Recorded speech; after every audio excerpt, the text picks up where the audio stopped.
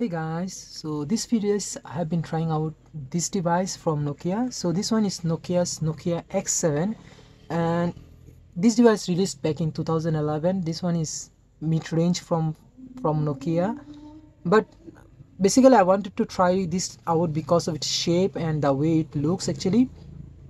So under the hood it's still running Symbian OS as all other Nokia devices, and but interesting part of this device actually is that the way it looks pretty nice actually. It's pretty good to hold and the build quality is top notch. Although it is a mid-range device, but the build quality is top notch. And as you can see here, it got metal body and the bezels here actually pretty symmetrical. As you can see in the front, this device got actually stereo speakers, but not like both sides. They are here actually, two of the speakers. The main part of this device actually is display. It got a 4-inch AMOLED panel, as you can see here, and the display does look pretty good.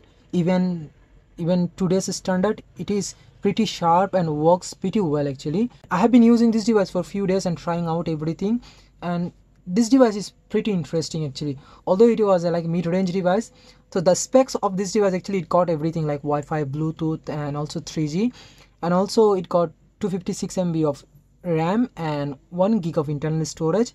But when I checked 1 gig of internal storage, I could not able to find 1 gig. So as you can see here, we got only 122 MB of internal storage, and also I put an SD card here, as you can see here, which is 8 GB SD card. I don't really know, according to the specs it should get 1 gig of internal storage, but it's not there. And also it got like 600 megahertz processor, which does handle everything pretty well actually. But the interesting part of this device actually is its display and the way it looks.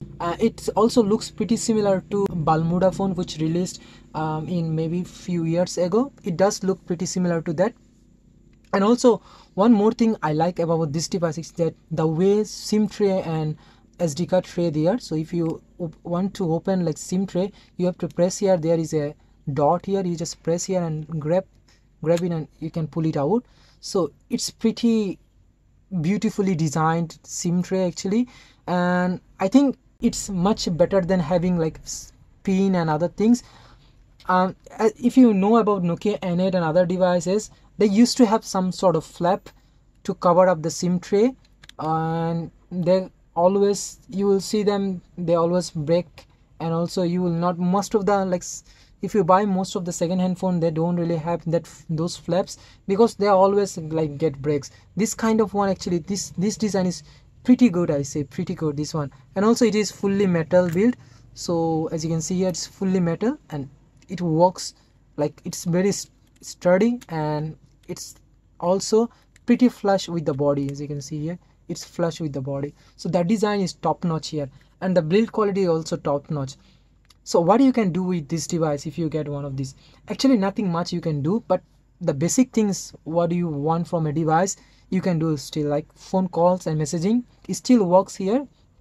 Maybe in European countries it will not work, but Asian countries it's still working. And also you can do few other things, like if I connect to the Wi-Fi, as I said, it does support Wi-Fi. So let me connect to my Wi-Fi. So the Wi-Fi is connected. Now we can see few other things. As I said, phone call and messaging are working perfectly fine. And also I have installed Opera Mini here.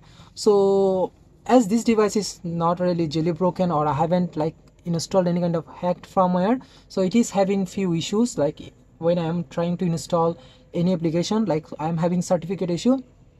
But I have installed Opera Mini 4 here, and also Opera Mini 8, unsigned version of them. Those are working perfectly fine. And also I have installed few other things. I have installed JTube here. So as you know, JTube is a client for Symbian devices to watch YouTube. So if I press JTube, and surprisingly JTube is working, and you can watch YouTube videos here, even my videos also. So as you can see, it loaded. Now if I search NCS, and let me try NCS search. And also one more thing about this device, it got stereo speakers. So stereo speakers are located here, not here and here, so that's different. and the speaker sounds pretty good actually. Now this device can play actually 720p videos directly from YouTube, but the issue is that it cannot like load the 720p video. It is struggle a lot. So now if I play this one, maybe it is in 360p now. So it is working. I hope you can hear.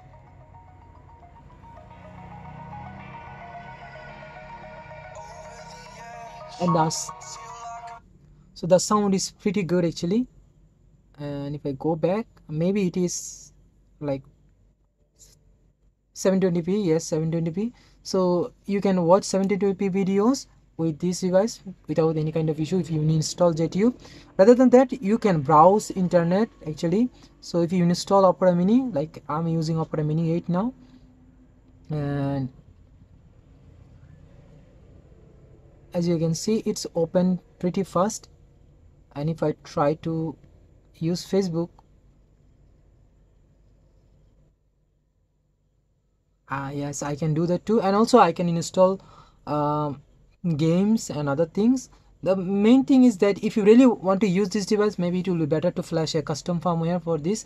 There are daylight firmware for this, which is a custom firmware, and it works pretty well because it's debloated, and also it comes with stores, so you can install application from there.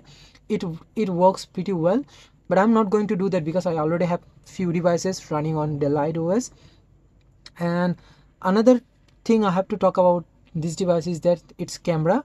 The camera, it got its 8 megapixel fixed focus camera with dual flash. The flash is pretty good, but the camera is not really that great. I did take few photos actually. As you can see, there is no autofocus, and also unfortunately the camera shutter button, although it can click properly, but it doesn't work. And few other things are not working with this device actually, like auto rotation is not working for some reason. As you can see here, the auto rotation is not working, the shutter button is not working. I don't really know why. Maybe it's a firmware issue or something else, I don't really know. So I did take few pictures, and let me show you. Maybe, yeah, gallery is here. So, yes, as you can see here, the pictures, yeah, it is not rotating, as you can see here. So the picture does come out like pretty good, but it's not really that great for a 8 megapixel camera, but it does look pretty sharp. So as you can see, I did take few pictures, this only. So the device is working pretty well for the basic use. It's still usable. The music experience is pretty good. As you can see here, it got 3.5mm headphone jack, and also it got micro USB port. Like there is no barrel port to charge this device, you have to use micro USB port, and everything is here, and it does looks pretty well. And if you have like any experience with this device, let me know in the comment section below.